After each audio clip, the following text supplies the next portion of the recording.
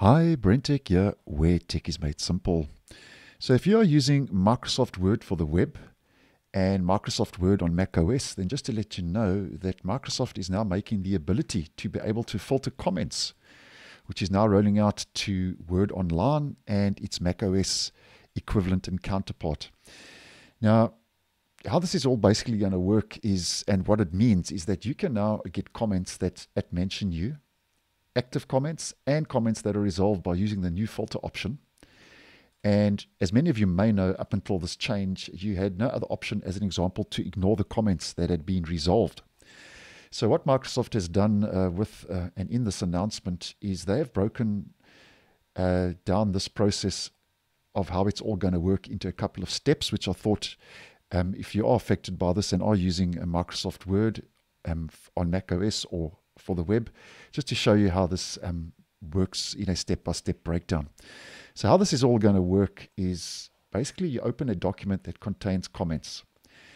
And then to filter comments, you select the comments button in the menu bar, and then you select the filter down arrow.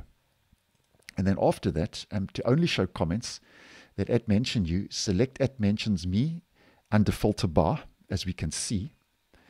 And then moving on to the next step, to clear a filter, select it again. And then to show active comments only, select active only in the list of filters. And then moving on to the final demonstration, to show resolved comments only, select resolved only in the list of filters, as we can see once again. And to show all comments, you just select reset all. And that's just a step-by-step breakdown as to how this is all going to work. And Microsoft says in this announcement that comment filtering is currently rolling out to all Word for the web users, as well as Word for Mac, as mentioned, and Excel for Mac. So on those three platforms, basically, filtering your comments now is available on Microsoft Word for the web, the online version, Word for Mac, and Excel for Mac. So thanks for watching, and I'll see you in the next one.